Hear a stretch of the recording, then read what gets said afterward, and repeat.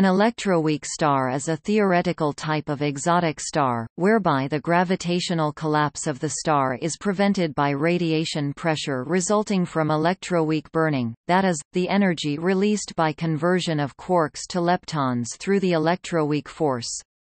This process occurs in a volume at the star's core approximately the size of an apple, containing about 2 Earth masses. The stage of life of a star that produces an electroweak star is theorized to occur after a supernova collapse.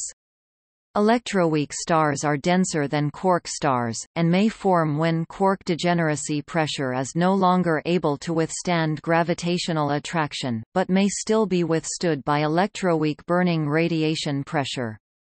This phase of a star's life may last upwards of 10 million years.